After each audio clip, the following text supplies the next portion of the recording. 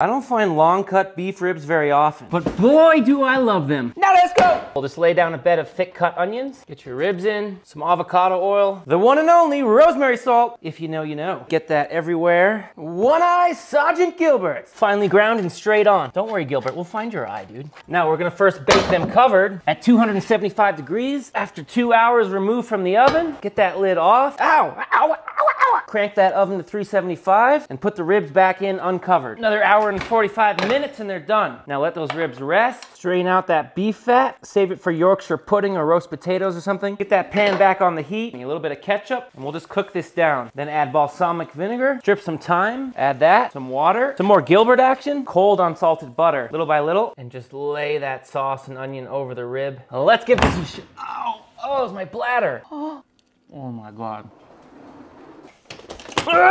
You know I love you and I'm out.